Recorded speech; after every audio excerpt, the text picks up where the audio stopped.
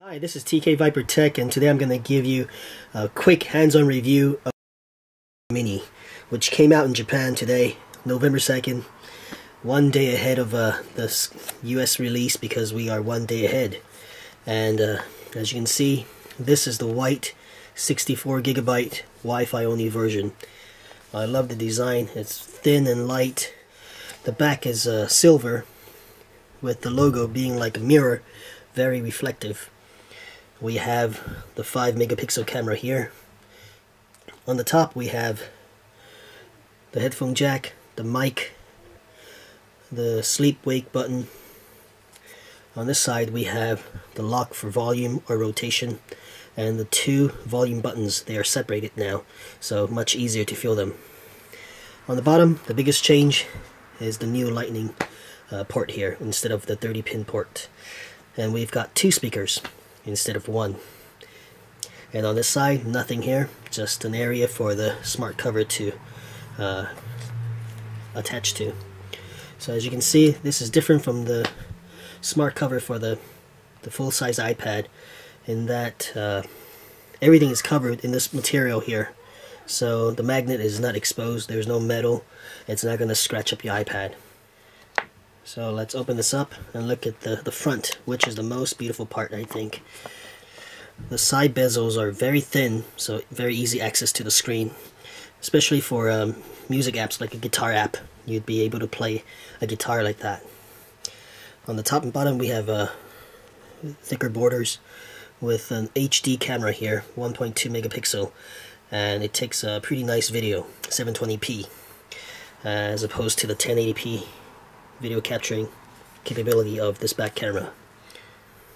The nicest design is this chamfer here, and it goes all the way around the iPad mini, and it's very shiny, very beautiful, feels like the iPhone 5.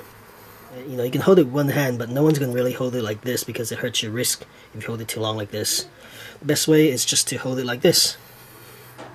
Okay, you might you know, hold the screen too, because this bezel is kind of thin here, but that's fine. Okay, so look at the screen here. It is pretty bright. Right now it's set to, I think, nope, maximum brightness right there. Because I have this new film here, it actually makes it darker. It's not Retina display. It's the same as the iPad 2, except it's a smaller screen, so everything looks a bit sharper, but not Retina. And here we go, we can see the word Safari there. It's not too bad, and the corners around it, around that icon, it's not too bad. But again, it's not you know, the same level as the iPad 4 or the iPad 3 with the Retina display. Now, a lot of people have been calling this a giant iPod Touch, but I say that is a very inaccurate assessment, given the fact that this can run all the apps designed for the iPad, which take advantage of the screen size and use the screen size more efficiently. For example, we have the Notes app. As you can see, this is an app designed for the iPad, not a stretched out iPhone app. You see the list of notes here, a notepad. Tap here, get a full-size keyboard that goes from edge to edge.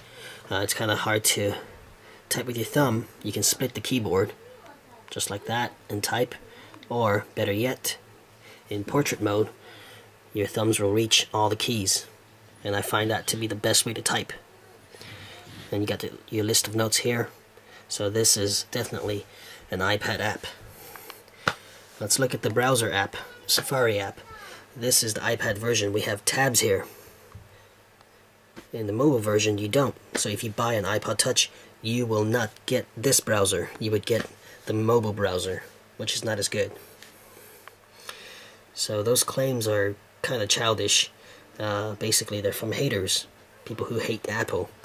This is not a giant iPod Touch, it is an iPad mini, and that's exactly what it is. Now let's talk about performance. The iPad mini has an A5 chip, the same one found on the iPod Touch 5th generation, the new one, and also the iPad 2.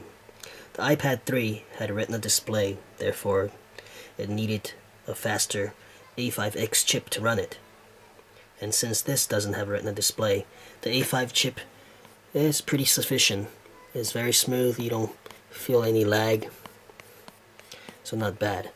And because it's an A5 chip, it uses less energy, and therefore we can have a thinner design and still have it last 10 hours. So let's take a few pictures and see how fast we can snap these pictures. It's gonna be much slower than the iPhone 5 with the A6 chip, but it's not too bad. Okay, just like that, and we go.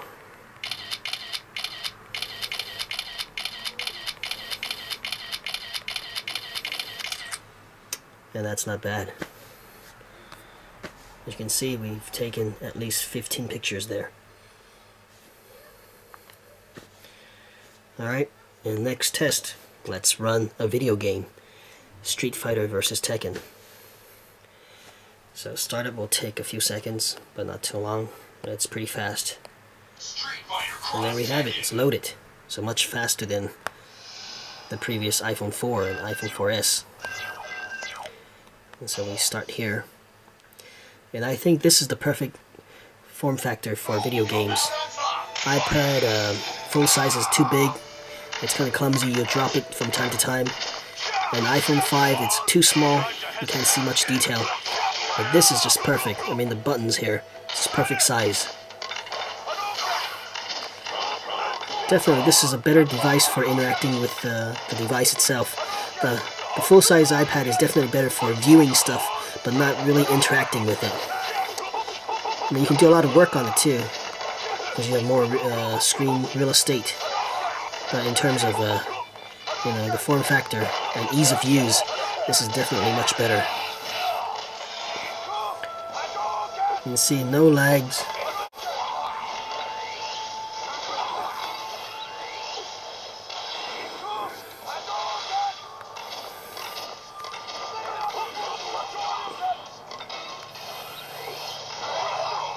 And there we have it. Very fast. No lags. It really performs very well, considering it's using a chip that's found on the iPad 2 and the iPhone 4S. And the A5 chip will support Siri. So just hold it down for half a second here. How's the weather in Tokyo tomorrow? It should be nice in Tokyo, Japan tomorrow. Up to 17 degrees and partly sunny. Not bad. So, as you can see, it's not really a slow machine. It's not the fastest. It's not going to be as fast as the iPad 4 with the A6 chip, or the A6X chip, but it is much faster than the iPhone 4 and iPhone 4S, I think. So overall, I'm very happy with this.